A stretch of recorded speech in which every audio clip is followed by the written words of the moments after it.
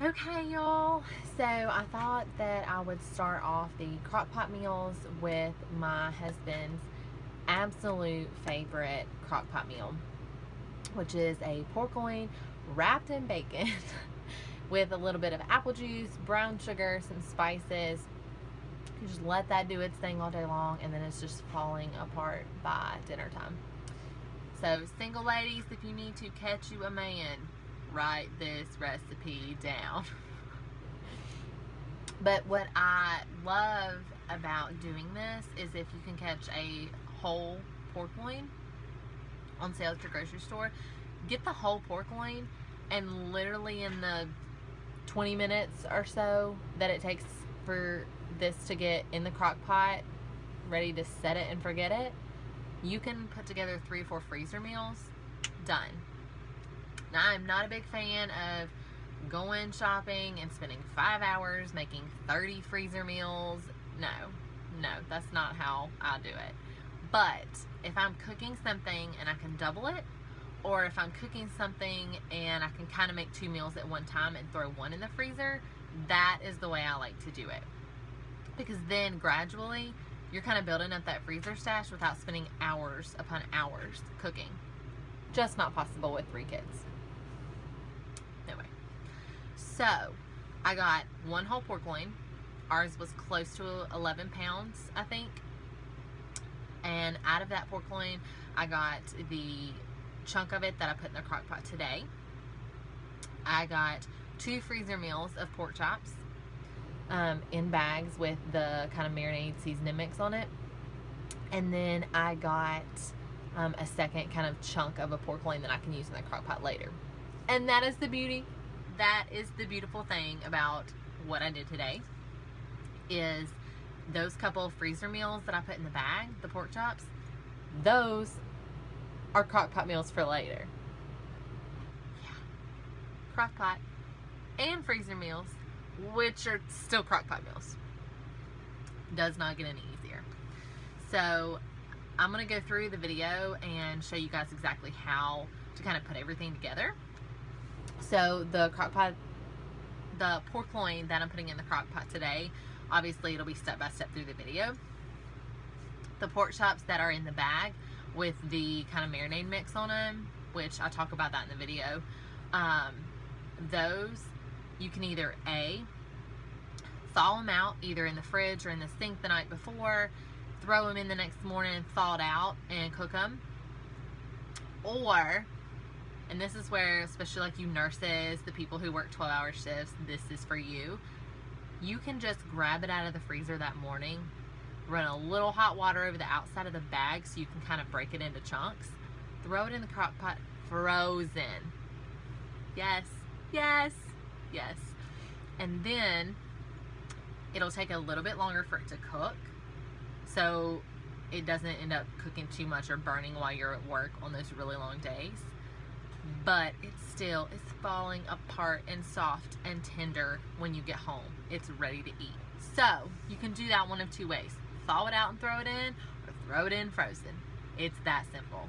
And then that other roast I will thaw out and then, or the other chunk of pork loin, I will thaw out and then throw in the crock pot. A lot of times I like to use those for barbecue because you're kind of shredding it up anyway and adding a whole bunch of like sauce on it. So it doesn't really matter if it's not the absolute best chunk of meat, which sometimes freezing meat.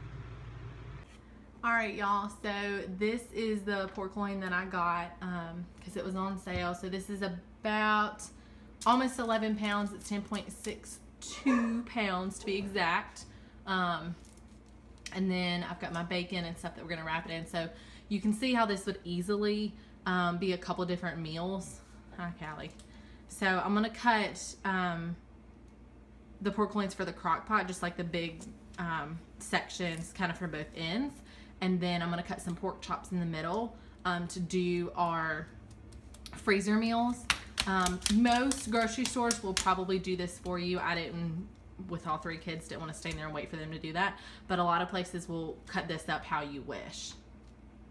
Okay, so I like when I'm cutting up this big of a piece of meat to just work for my sink. That way all the juices, everything kind of just goes in there, and then it's easy to clean your sink when you're done, instead of having like juice running all over your counter and everything else. So I always put the biggest piece of meat in the sink to cut it up, get it worked up. I always, when I'm cooking, have like a bag or a bowl kind of in one side of the sink to catch wrappers and smaller pieces and all the trash, and then that way you just take that one bag and just tie it up and take it to the trash. Okay, so I've got my pork loin cut up. Like I said, mine was almost 11 pounds. So here's the roast that I'm gonna do tonight. It's a little on the bigger side. There's the bacon, we're gonna wrap that. Here's the pork chops that I cut. I tried to cut them about an inch and a half-ish thick. This is where the store would do a much better job than what I would. And then here's the other end of the pork loin. So that'll be the other kind of roast from the pork loin that I will use for the crock pot later. It's a little smaller than the one that we're doing tonight, but it'll work. Okay, so I've got one bag already done, but what you're gonna do once you have all your meat cut up and you're ready to put it in the bags, in a gallon Ziploc, put a can of cream of chicken soup, a pack of dry ranch mix, any brand. I've tried every brand is fine, and then a pack of like pork gravy mix or mushroom soup mix, just something like that to add some more seasoning and flavor. I've tried it with a lot of different things.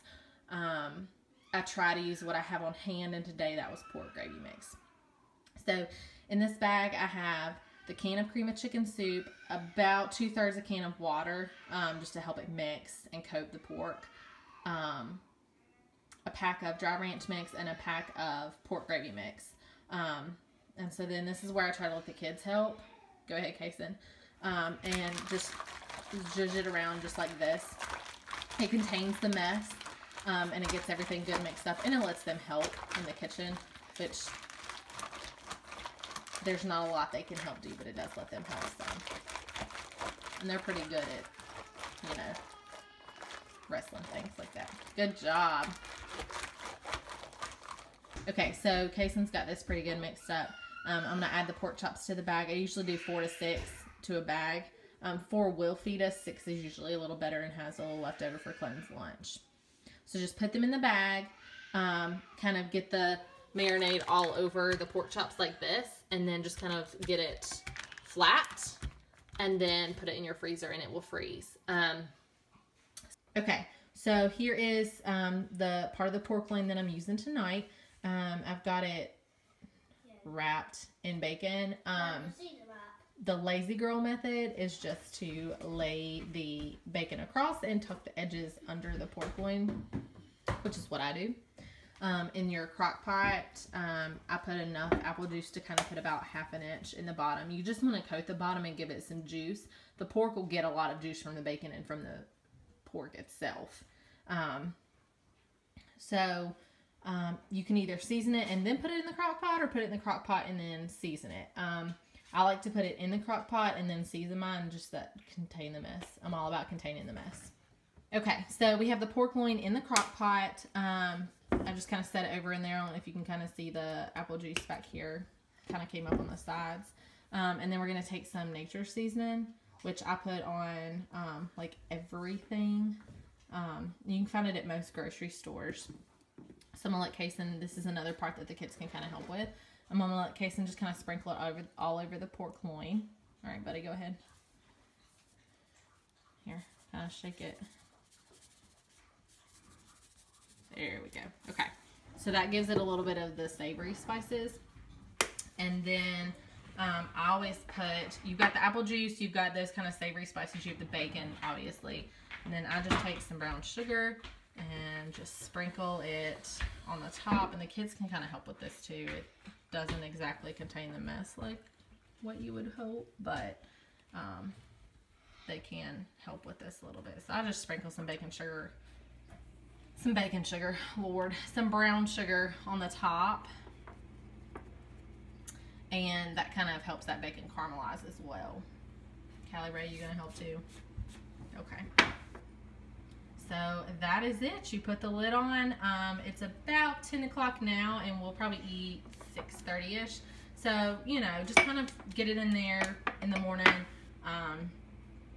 and put the lid on, and you're done, and then dinner's ready. So crock pot meal for today, chunk to use for later, freezer meals in the bags.